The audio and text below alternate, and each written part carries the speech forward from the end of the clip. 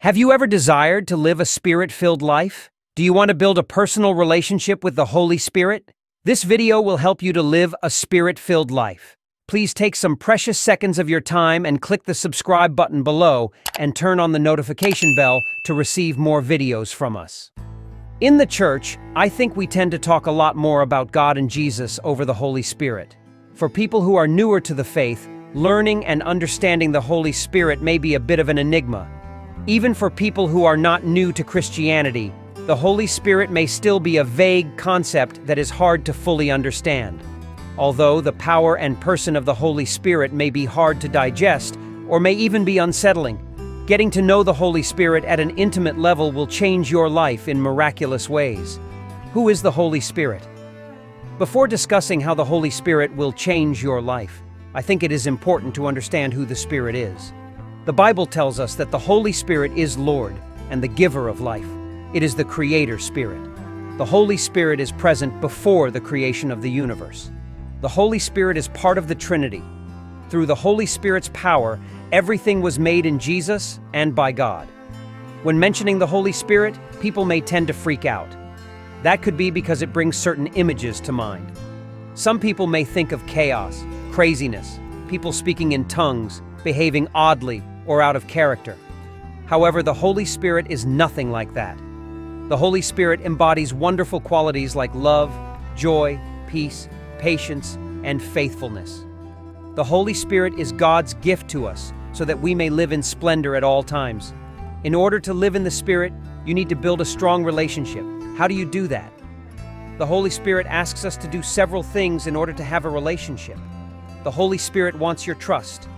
Romans 8:11 tells us that, "And if the Spirit of him who raised Jesus from the dead is living in you, he who raised Christ from the dead will also give life to your mortal bodies because of his Spirit who lives in you." It was the Holy Spirit that raised Jesus from the dead. If Jesus trusted the Holy Spirit, shouldn't you?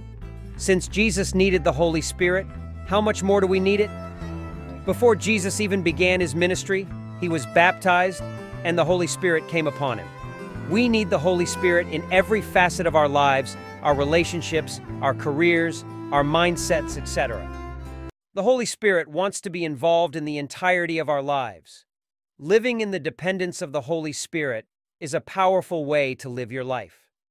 When you fully trust and depend on the Holy Spirit, you start to see the magnificent ways God works in your life. The Holy Spirit allows you to go further in your life than you would have ever imagined by your own doing. Dependence on the Holy Spirit strengthens our relationship with all facets of God. When we neglect to pray and read the Word, we neglect the Holy Spirit. If we do not make the time to pray or read the Bible, we are telling the Holy Spirit that we do not need guidance for that day. The Holy Spirit speaks to us through prayer and through the Word. It speaks to us when we call, and if we do not do that, then we are not allowing the space for it to work in us. It is this dependent relationship with the Holy Spirit that sets apart believers from non-believers. Some people are so reliant on their own wisdom and convictions that they would not even recognize if the Holy Spirit was removed from the equation altogether. Where is the influence of the Holy Spirit? You cannot compartmentalize the Holy Spirit in your life. We must allow the Holy Spirit to have full access to our whole life, not just in certain areas of it. Some people are also afraid of the Holy Spirit because they are afraid of what it might say. They are afraid that they might feel convicted if they allow the Holy Spirit into every aspect of their life. But would you not want to know so you could move on from that? Ask the Holy Spirit to have influence in your life and trust. When I was a child, I was very adamant about reading this book called Jesus Calling by Sarah Young. I read the daily passage every single night before going to bed.